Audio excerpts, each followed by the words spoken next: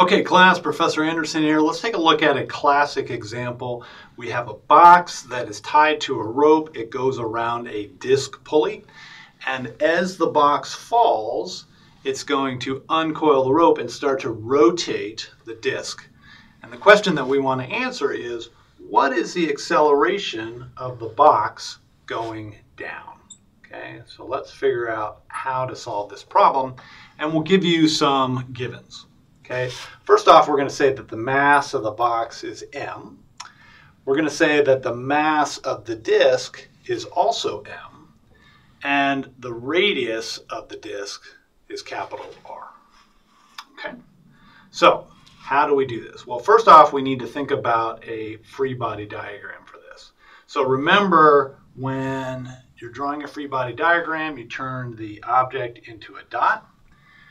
What are the forces that are acting on it? Well, we have mg down due to gravity. We have tension up due to the rope. Now, we know that the rope is going to pull on this disc and get it to start angularly accelerating. How do we deal with that? The way we deal with that is with, of course, torque.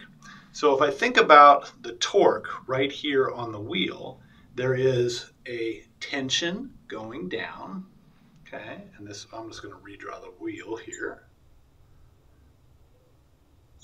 And that tension acting at the radius R gets the disc to rotate. So let's see if we can make some sense of this. First off, we got to pick a direction here. So we're going to say that the positive direction is down because we know that's the way the box is going to accelerate. If I think about Newton's second law for the box, the sum of the forces on the box has to equal the mass times the acceleration. mg is in the positive direction. T is in the negative direction. And all of that is equal to the mass times the acceleration. So if we knew T, we'd be done, right? But we don't know T yet. So we have to figure out T. So to do that, we go to this picture. And we're going to say that the sum of the torques on the disc is equal to the moment of inertia of the disc times the angular acceleration. All right, what is torque? Well, torque is equal to force times lever arm. In this case, the lever arm is just the radius, since this thing is acting at a right angle. So the left side of this equation just becomes tension times R.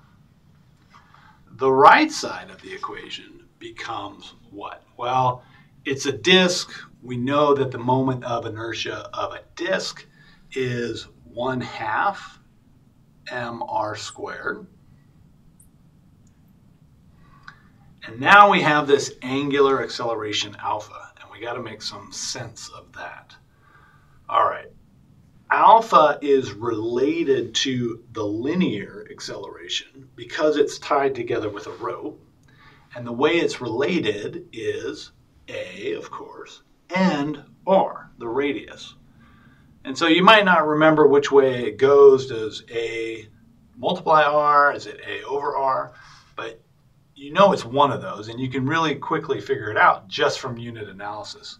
So if I do A over R, then I have meters per second squared up there. I get meters there, so the meters cancel out, and I get per second squared, which is what alpha is. Alpha is radians per second squared. Radians is, of course, unitless.